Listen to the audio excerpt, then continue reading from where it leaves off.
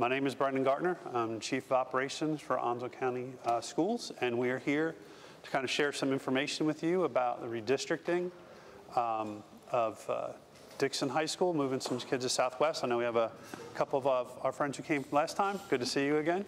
If you have any questions along the way, please ask. I'm going to share with you about a 10-minute presentation just to give you some details about the redistricting process, the decisions and why they were made and how they were made. And then we'll give you an opportunity after the presentation. If you have any questions, any comments, any feedback, anything you want to share. This is being recorded tonight, so anything that you share, I'll be sharing with our board members who will be making the final decision on these redistricting lines.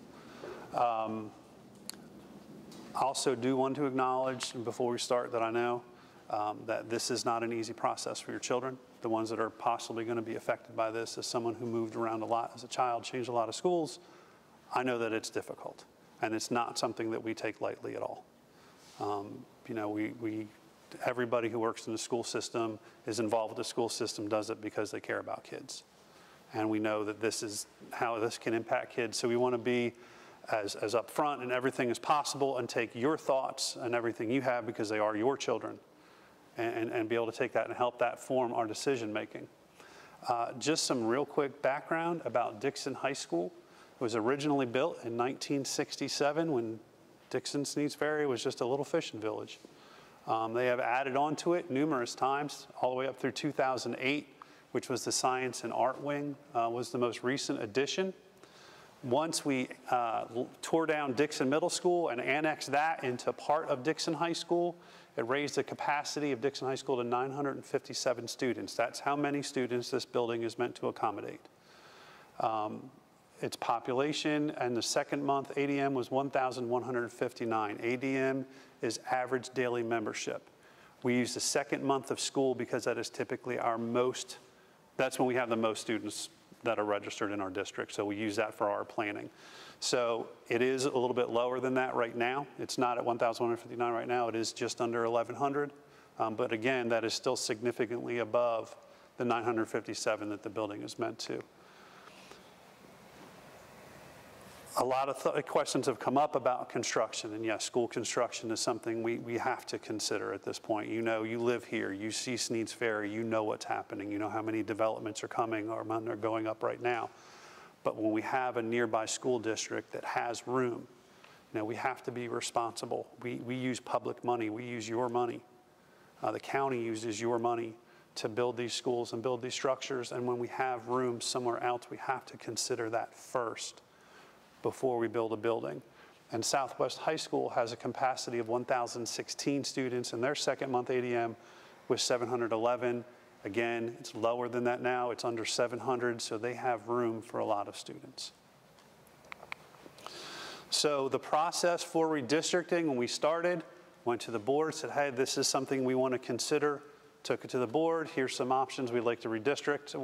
We'd like to research some options. We worked with a group out of NC State that helps us to draw those lines. Where are people living? What are your population projections? Efficiency in transportation. A lot of people get confused because I go to this school, but I think I'm closer to this school. But when you actually get on a bus and have to wind through all the neighborhoods and pick up all the other kids, the other school is actually your better option because it's a shorter trip. Once we did that, we created these maps as you see. Made a few changes based on some feedback from our transportation department.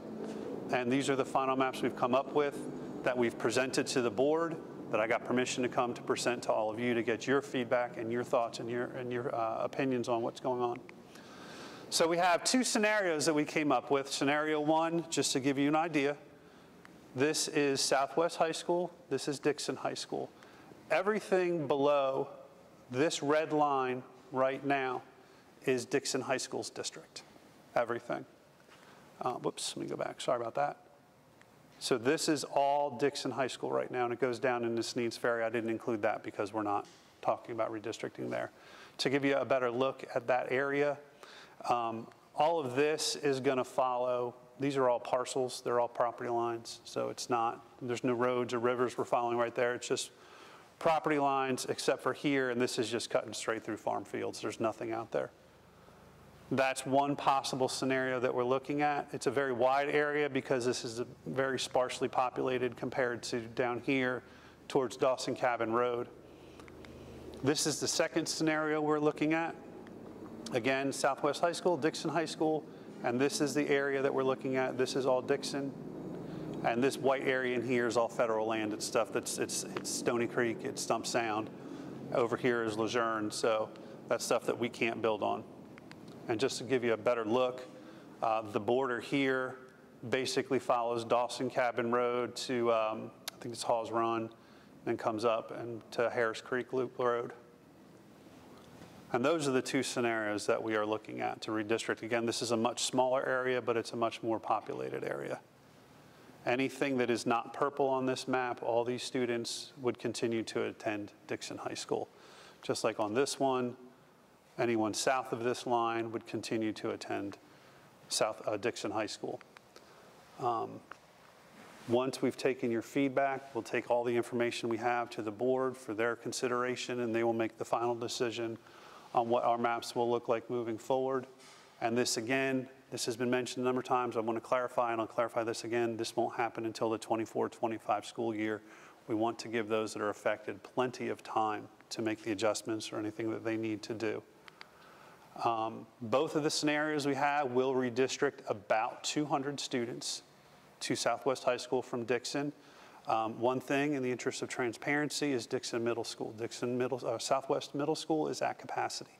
There's no room for any more students, meaning we won't be able to move feeder lines.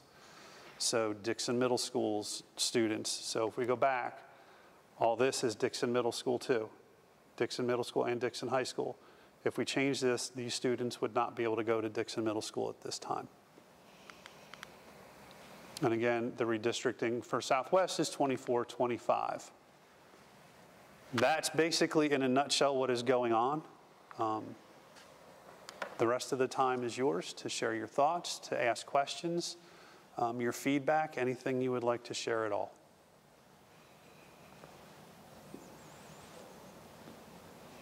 Or it's going to be a short evening, one of the two. Yes, sir. I've got a garden in high school here, but all my kids have grown up in this area and they've all gone to different schools. Mm-hmm. When did they start bringing the kids from Southwest up there here? What time frame was that? I really don't know. I'd have to research that. I think it's about 2012, somewhere along there. The last time there was a redistricting that kind of involved Dixon, it was Dixon Richlands, Southwest, that whole area. I think that was 2012 we did that, because I do remember there was we had a public hearing at 9 Mile Church and all things like that. So I think it was right around then. Like I said, all my kids have gone to Dixon and stuff, and that's about the time everything started exploding up around here. Mm-hmm. And it's gotten worse and worse and worse. It is. So, like I said, I'm at the end of this. My kid's got 3 years left, and she's out of here and stuff. With the amount of kids that are in the Dixon school system right now, Mm-hmm. and we're bringing more and more housing in here, and we're bringing more and more kids that will come with those houses. Yes, sir. In another year, this place is just going to be absolutely ridiculous. It is. And we do recognize that. Why are we waiting another year? If this has been something that's been growing for 4 or 5 years, we've been looking at this problem, because the new elementary school should have been the tip of the iceberg going, we got a bad problem. Mm-hmm. We're going to build a new elementary school, but maybe we should start 2 years ago doing this redistricting thing. Mm-hmm. Well, why it wasn't started before, I'm relatively new to this position, so I can't tell you why it wasn't done until now. But I do know the superintendent wanted to give people time to adjust to this change. It is, for a lot of our kids, it's a massive, massive change. I mean, like you said, they've been going to Dixon their whole lives, and now we're saying, you're going to go to Southwest maybe. So we want people to take the time to be able to make any kind of arrangements they can make. It'll allow time for our seniors that are here, or juniors that'll become seniors. They'll be able to graduate, won't just drop that on them like a hammer. You thought you were going to go to Dixon next year. It's May. Now all of a sudden you're going to Southwest. So we want people to be able to have time to make those adjustments. Let's say my daughter's going to be a sophomore this year. She'll do her sophomore year here. If the redistricting started, those sophomores that come with her, they will go back to Southwest for junior year. Well, so she's going to be a sophomore for the 23-24 school year, the one coming up. She's going to be a sophomore. What I can tell you is that we had a much bigger crowd last week. We had our meeting, and one thing that they talked about was wanting to be able to grandfather those students in. That if they were a certain grade level and attending, they would be able to stay at Dixon, provided they could get their own transportation to get here. Now, I can't tell you for certain that's going to happen, but I can say that that was the consensus of the folks that were there. Well, the transportation is not the biggest problem. The class size is the biggest problem. Well, I can say that. I understand why they want to stay down in here and not go back to Southwest. I can understand that. I mean, we're doing a disservice to the kids because there's just so many, the classes are so huge, and the teachers can't do all this, so the education is suffering. Well, Large class sizes are not ideal, obviously, but I can say, in speaking to the principal, Mr. Eamon, and I don't want to speak out of turn, I won't speak for you, but they're large classes, but they're not so large. I mean, they're fully staffed here. We recognize we have a problem. Mr. Eamon, did you want to? I mean, our band class is big, our PE classes are big, our academic classes are pretty much below 30 across the board. The problem with the number of students is we don't have enough classes to grow. You know what I mean? So we have enough teachers to teach the students we have, but we don't have, like, next year as I get more students, if I'm continuing to grow, I don't have a classroom to put a class of kids there. And so I'm fully staffed right now. My class sizes are below 30 pretty much across the board, except for those certain settings. But it's a matter of I don't have any space. And when I talk about the cafeteria, when I talk about the bathrooms, when I talk about the auditorium. This is an auditorium for a school of 1,100 kids, and yeah. So those common spaces are not. They're smaller than what they should be. Well, what I'm saying is the grandfather and all those kids in to stay is a problem. Is not an answer. Sure.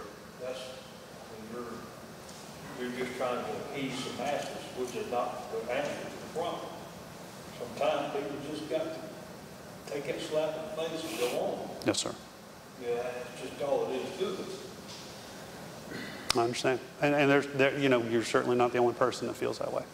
But there's a lot of people who said, we understand why you're doing what you have to do. Let's just do it. Let's pull off the Band-Aid and get it done. And so. It's not going to fix the problem. That's just going to prolong and let it continue to grow. And construction in this area is something we're continuing to look at. I can tell you that right now. Construction is something we're continuing to look at for this area. As far as school construction. Now, what's going on with the developments and all those that are going on, that's a different story. But for schools, we are looking, construction down here is going to be another focus coming up pretty soon. So I got a question. Yes, sir. For the interim for next year. So my daughter went to Southwest Elementary just because of where she lived, and then next year she was put in Dixon Middle. She originally didn't want to really go to Dixon Middle. She just wanted to go to Southwest, but due to the line, she had to go to Dixon because even though she lived 5 minutes from Southwest. For next year, for the high school at least, because the middle school is at capacity, or the elementary school, as you said. And I don't know how the politics works between the schools and everything like that, but if the high schools can talk, and if people that lived up in that area that are just on the side of the Dixon border are given an option between the schools, the county or whomever says, you live here, we're going to give you an option, would you like to go to Southwest next year? And then you just change that. And as long as, they are willing to get their own They are. Transportation, Yep. you know, like, put that out there to these parents and these people that live up there, and say, hey, we understand you live right down the road from Southwest. Mm-hmm. You know, here's an option to alleviate some of the pressure on us. That's actually, that's a great point, and it's actually, I've already been in contact with some people who have asked for that exact same thing, and we absolutely can accommodate that, not a problem. And once we make, once the board makes a final decision on the maps, when we publicize all that, we can publicize that as well, that if you'd like to go ahead and you're going to be affected by this, you're going to go to Southwest later, and you just want to go ahead and do it now, absolutely, we can absolutely. Either option, my daughter's going to Southwest. We could certainly accommodate that. Like let's just go ahead and get her to go. Yeah. We can absolutely do that. Not a problem. We've been doing that for years. That's always an option that our parents have to send their kids to a different school. And that was never transparent to me as a parent. Like, I didn't know that I could do that. Okay. Talking to the teachers when she was leaving the elementary school and going to the middle school, they were like, yeah, well, I mean, we understand where you live, but it sucks. It sucks to suck. Yeah. So that was basically what we were told from the staff. Now, So you just weren't aware of that out-of-district process? no idea. Okay. So that's something that we need to publicize. Yeah. Okay. Great. Absolutely. Because we were right up the road from Southwest Middle, Yeah. and we drive 30 minutes to get to the middle school. Yeah. 30 minutes. To get to Dixon Middle School? Because they go to Dixon Middle now. Right. I have a junior, and then I have 20 girls that are 8th graders this year, so this would affect them their sophomore year. Mhm. And they're really scared. They've never had to switch schools. Sure. And they're kind of hesitant to switch extracurriculars. They're really involved in band and Mhm. marching. And my son's in marching band, so they kind of want to follow him. Mm-hmm.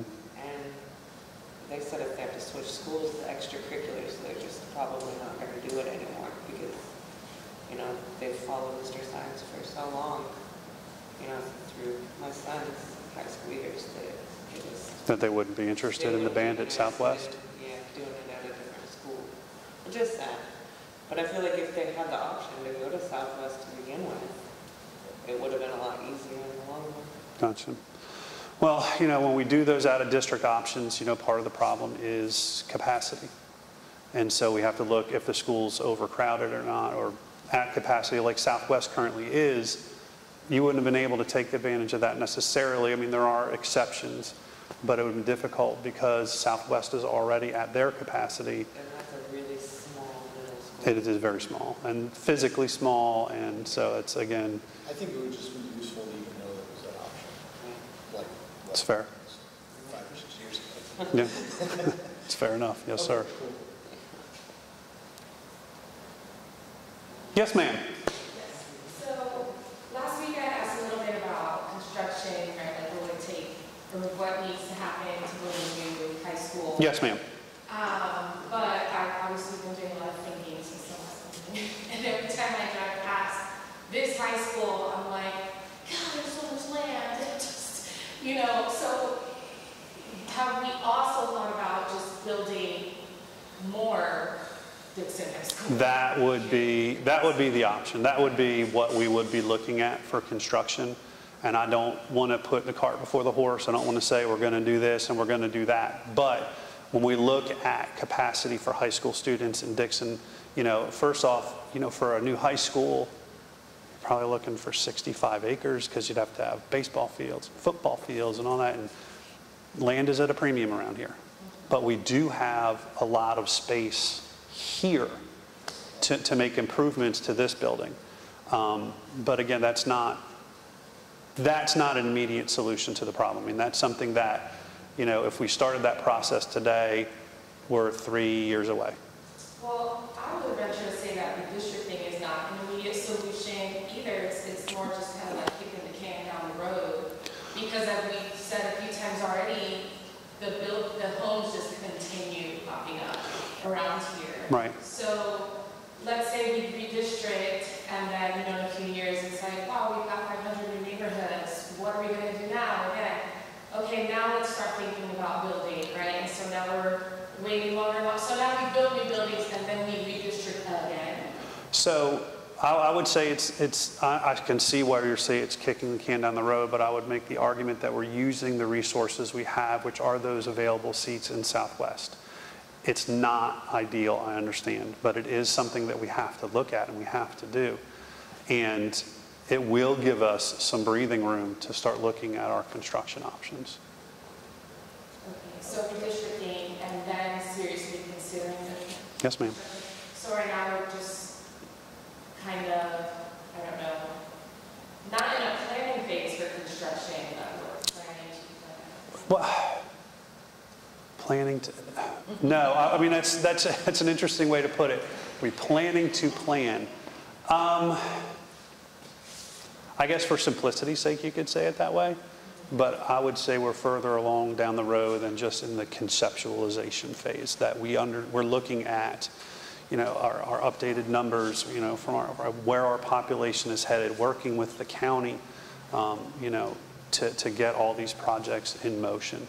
Right, and I'll tell you why I think about it in that way is because I have a child starting freshman year at Dixon High School this fall, and I have a youngest who is starting middle school this middle school. So for me, I'm thinking about it, okay, well, when she gets to 8th grade and is going to start high school, is this going to happen again? Right. It's going to get another redistricting meeting because now we've started out, or, you know, construction happened and we started a building, so we're back at it. It just to me seems like a lot of moving around for human beings. Like we're people, these are our kids, we're not just, you know, pawns on the chessboard. Absolutely, I don't think anybody. And I don't, you know, you don't think that way, but it just feels that way sometimes. Sure. You know? No, I mean, it feels that way because that's your child. My child will be in this school. Sure. And it's also just seems so strange to me because, you know, I talked to you a little bit last week about I went to Overcrowded High School in New Jersey. And we didn't switch around county lines, you know, or not county lines, but, you know, well, since this is all onto county, let's just kind of move these kids around. We found the solution for that high school. Passaic High School was too full, we built an extension. Clifton High School was at capacity, we built bigger hallways and more wings. And it's, you know, just sitting here and it's like, Onslow County, we have 20 kids, let's just move all these kids around and see what happens. It's kind of strange, you know. Just But I would say, you know, in the past few years, we've opened 4 more schools. So it's not like we're standing still and waiting. And in this area alone, we've opened a middle school and an elementary school. But no high schools. No, ma'am. Not to this point. They get to high school eventually. Well, I know it. And that's why I'm saying we are looking at all those options. But You're looking at just the property footprint of the high school and the old middle school over here. Just that footprint is about 55 acres. So we will be looking at probably about 60 acres or 70 acres by the time you build a school large enough, plus put a football field in, a softball field, baseball field, soccer field, one of the practice fields, stuff like that. So you're looking at about 70 acres. We lived out here. I don't know where it's 60 acres. It's all being built on. So What about building up? yeah, nothing. Instead of expanding and talking about more acreage and build a brand new school, you have a school, build up. And my high school was like 5 stories tall. Yeah, I mean, it has to be designed that way. And I don't know that Dixon High School is designed, you know, when you're building a school with multiple stories, you have to design it that way because it changes the footers and the pilings and all of that. So I can't say for certain that this school would have been built to support that. There's very sandy soil around here, so you've got to treat it a certain way. I don't know where most people in this meeting are from, how long they live there, but I don't have any solution to your problem that you have. No, it's fine. We're just here to have a We bought our conversation. house 2 months ago and bought it in the area based on our kids coming to Dixon. And so move into the house, and it's like, oh, by the way, you know, you get Dixon. And so, just I kind of know. shocked. And we heard that a lot last week too, that there are people that bought their homes specifically to go to Dixon schools. And absolutely. When I was a principal, I met a nice lady. She was a Marine wife, and she came into my school, and she said, first you find a school, and then you find your house. And we understand that that's very important to people. And that's why we don't take these decisions lightly. Yes, ma'am? Quick question, you had mentioned 3 years if you were to start today as far as. At least, probably. Yeah, no, I understand that. I'm just asking if you meant, like, the building would be built by 3 years if you were to start today, or if you're saying the whole plan and then building? Yeah, so for North Carolina, what's required by statute is called design, bid, build, where we have to design it, then it has to go out for bid, and then we can build it. So we can't just say, here's a project, bid on it and put it up. We have to actually go through the whole design process. Has to be approved by the state and everything like that. Yeah, I was Yes, only ma'am. asking since it was going to be like about 2 years before redistricting would happen, so I was just thinking if it's only take 3 years to build, then you're talking 1 extra year. It's not fast in supplies right now, or? No, I was just asking for. Yeah. So it would be, If, three, 4 years. and 3 years, I'm being optimistic because, this is something like we don't, we're about to start a new elementary school and we're using a footprint we've already used. So the design phase took a lot shorter, but that's still a 2-year, it's a 600-day construction project. Just from the time you start building to finish. So you're talking a lengthy process. I was just trying to understand. Yeah. Yes, sir. Out of curiosity, the redistricting, is that just for the high school, not the middle school, or both? It is just for the high school. Because Southwest Middle School, we can't right now because of capacity. We're going to go to Southwest Elementary and come here, or middle and go back to Southwest. Potentially some students, yes, sir. That's how it's working out for us. Which is a frustration for my younger. Sure it is, absolutely, absolutely it is. And, we do have that in some places, and we know it's very frustrating. We have some of that in Swansboro, where kids will go to Hunters Creek Elementary, then Swansboro Middle, then back to White Oak. We have it in Southwest District, where some kids go to Southwest Elementary, then go to Trexler, and then come to Southwest High School. Yeah, I just So, have the feeling that once my younger 2 and 3 technically get up to the high school point, a new high school is going to be built somewhere out there, and they'll probably wind up going there anyway. Right now, I'm just worried about my one that we get junior. yes, ma'am. Any other questions? Comments? Feedback for the board? All right, well, thank you guys for coming tonight. I greatly appreciate it. I really, really appreciate all your feedback, and it's going to be shared. This is recorded, like I said, so I'll be able to share your feedback with the people that need to hear it.